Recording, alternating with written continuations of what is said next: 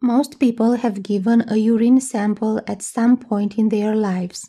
There are different tests used to analyze a sample. The urine culture test checks for germs or bacteria in the urine that can cause a urinary tract infection.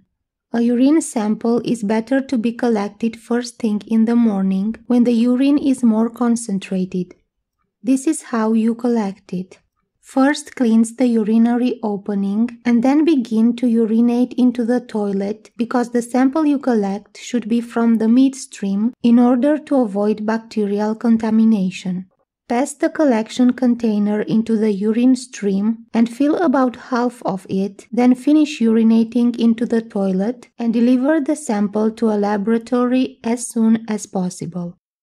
A lab worker will put some drops of urine in a Petri dish and store it at body temperature so that over the next days any bacteria or yeast in the sample will multiply and grow. The lab worker will then look at the germs under the microscope to identify their type based on shape, size, and color, and will also identify how many are growing. If it is a true infection, usually one type of bacteria dominates.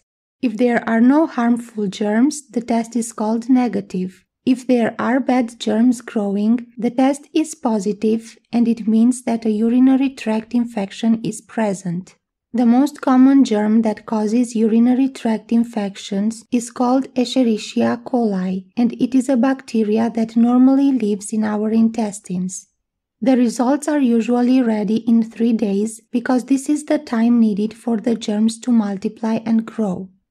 If the result is positive, the lab will do an additional test called antibiogram to test which antibiotic has the best chance of fighting the infection, as bacterial infections are treated with antibiotics.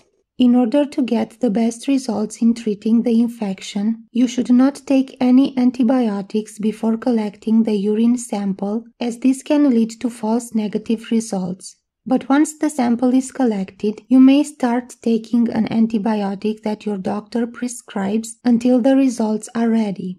After the antibiogram is ready, your doctor might change the treatment according to it. For a successful treatment, also be sure to complete the entire amount of antibiotic prescribed.